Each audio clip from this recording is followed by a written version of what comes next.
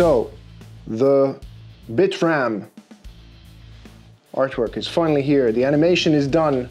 The first one of 3 repaint prints is here in its virgin form, and I'll paint on top of it for it to become the artwork that is going to be auctioned in June with Scarce.city.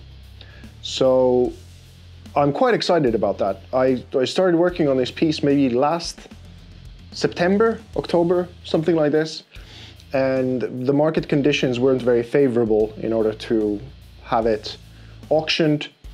So I waited for a long time, and we worked on the animation with Juha for a long time so that it's finally in the form of where I want it to be. And of course, there's still work to be done for this print in order for it to reach its final form, and the augmented reality then needs to be implemented so that the print itself will launch the animation. So, but yeah, because it's a little bit about when I first made the fork and flip artwork in 2017, that was about the first fork of Bitcoin and all the things that were being discussed back then, whether ETH was going to flip Bitcoin, was the whole fork going to destroy Bitcoin itself. People were very insecure about a whole bunch of things because it was a different time. And I jam-packed it with all these different kinds of notions about what it is to have all these different seasons, what it is to have young and old, all of the different kinds of things that the market, when functioning correctly, is a reflection of, and what it's tied to. Of course, sometimes you could argue that it's not as tied to our natural world anymore as we would like it to be. And what I was really feeling is that if I would do another one of these, then it has to be a different take on it. And what I came up with was the Bitcoin Ram.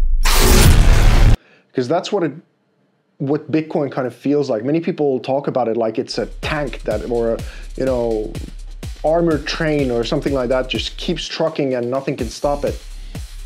Of course, ordinals might be a little bit of a chink in the armor there, because some of the maxis are saying, well, JPEGs are going to ruin it. And you go, well, it didn't take too much to ruin the armored train if that's all it took. So I'm hoping really that's not going to be the case. I don't understand ordinals well enough yet to really have a proper take on it.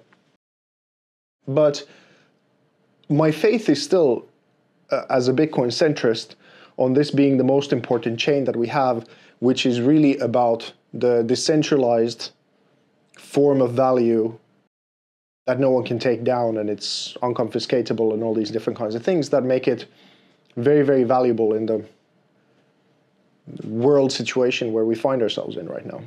So this is the first video. I'll show the process a little bit as I go along, actually making this thing this time. And I hope we get to make a really successful auction with Scarce.city on this one, because it's along the months and months that I've been kind of thinking about this and working on this, and I don't know how many different versions of the animation we did, with all kinds of endings of tropical islands and lifeboats and things like that, up until when we just figured out that this, in its simplest form, tells the story best, is its most impactful form, and kind of most fun. So there you have it. First taste of it. More to come.